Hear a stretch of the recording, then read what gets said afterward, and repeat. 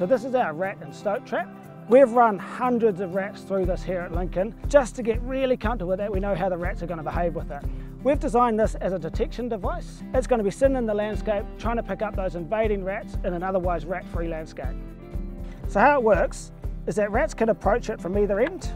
They come walking down the tunnel looking to get to the lure, and then automatically they are humanely euthanized, which means when our ranger comes to grab this trap, they get a perfect specimen to do an autopsy on to find out whether it's a male or female. That way we know whether we've got a breeding event around us or whether it's just a lonely rat and we don't need to worry too much.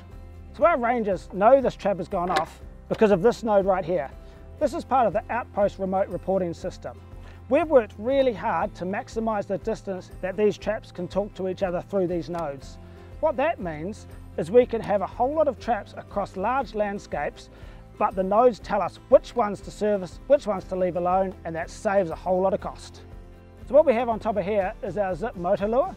This is an automated lure dispenser. It's dispensing fresh food lure into the trap every single day. We can leave it sitting on top of the trap in the middle of the bush for over a year and we don't have to come to it. Here we have it as a standalone pre-feeding unit. And when you pair it with a trail camera, it becomes part of a detection device as well, because all the animals that are eating that lure, we're taking their photo as well. Zero Invasive Predators is a charitable research and development entity. We're rolling out the prototypes now. Zip has teams on the ground here in Lincoln, up in the Marlborough Sound, and at our large site down in South Westland.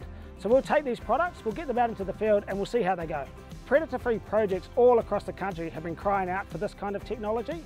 The funding from Predator Free 2050 Limited has enabled us to rapidly develop these products, and we'll start supplying these to those projects by 2020.